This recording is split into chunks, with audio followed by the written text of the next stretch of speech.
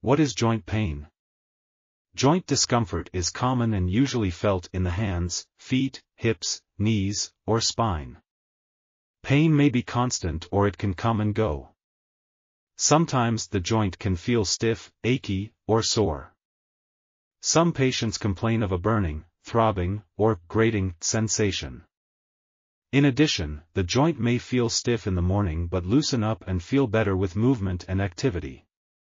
However, too much activity could make the pain worse.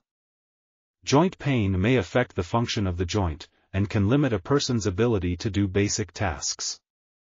Severe joint pain can affect the quality of life. Treatment should focus not only on pain but also on the affected activities and functions. Who is more likely to experience joint pain?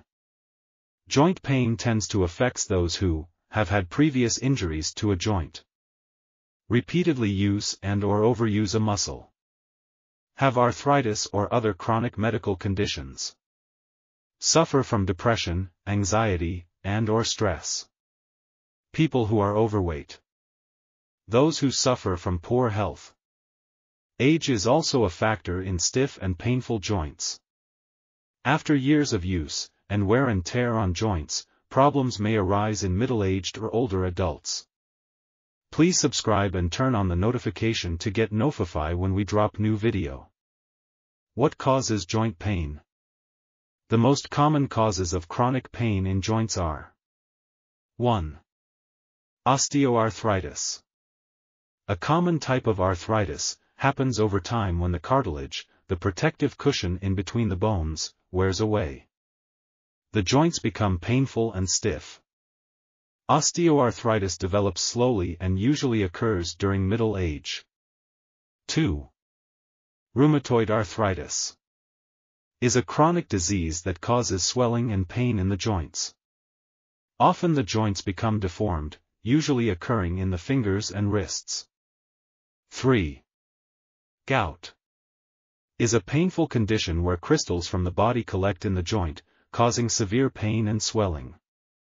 This usually occurs in the big toe. 4.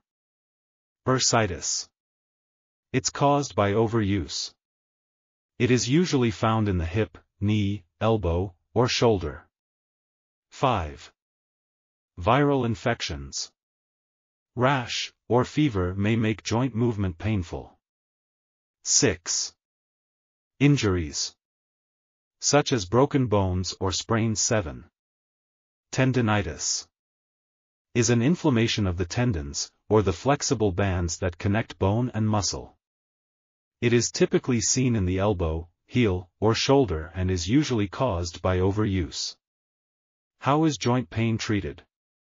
Although there may not be a cure for the pain, it can be managed to bring the patient relief.